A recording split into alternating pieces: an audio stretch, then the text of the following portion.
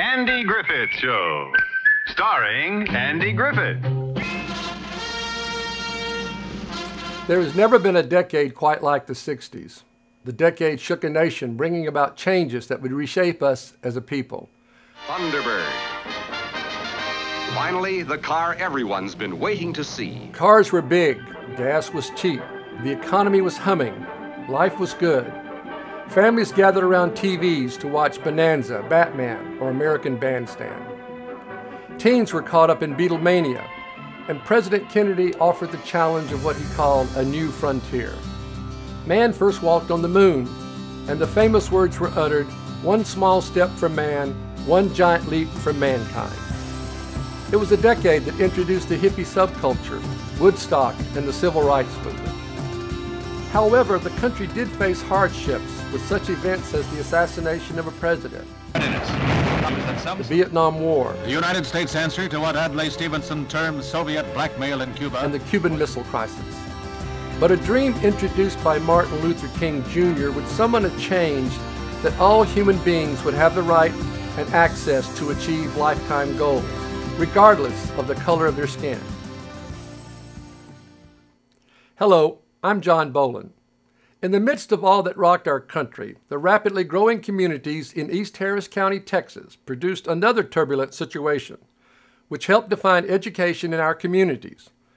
Although public schools were meeting the educational needs for elementary and secondary students, a handful of visionary educators and civic leaders also believed the area needed a college to meet the needs of those wanting to continue their education after high school. After much planning, strong public opposition, and Hurricane Carla, in 1961, San Jacinto College became a reality. The beginnings of the college were so tumultuous, it was called the Second Battle of San Jacinto in the local newspapers, fitting for the decade in which the college was born. On September 18, 1961, students arrived at two renovated buildings in the 100 block of South Shaver in old downtown Pasadena. At 8:30 a.m., the buildings officially opened their doors as East Harris County Union Junior College.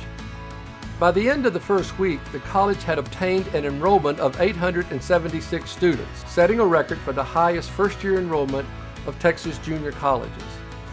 Almost a month later, the college held an election for the naming of its first newspaper, yearbook, and mascot.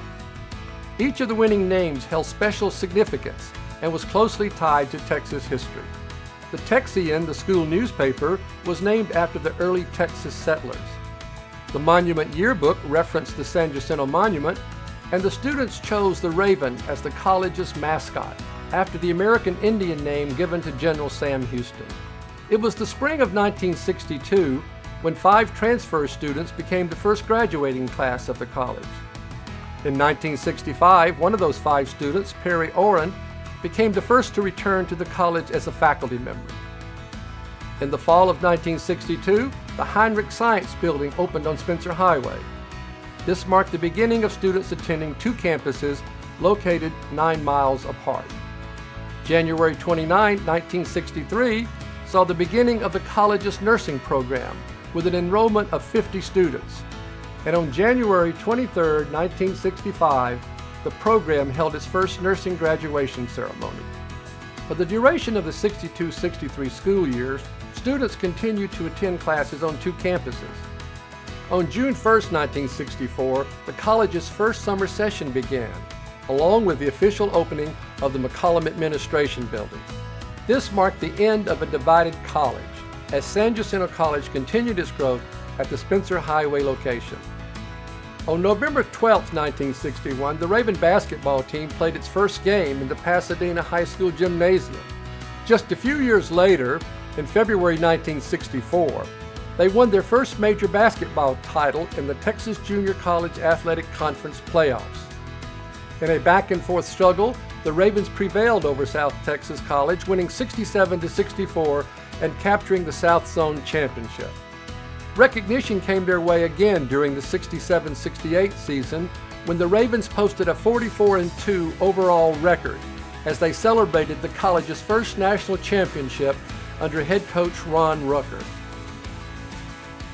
For San Jacinto College, the 60s decade began with turmoil. it was also a time of important firsts, which created a foundation for the tremendous growth and expansion of many decades to come. Just as the nation changed during this decade, San Jacinto College also brought about positive change in East Harris County.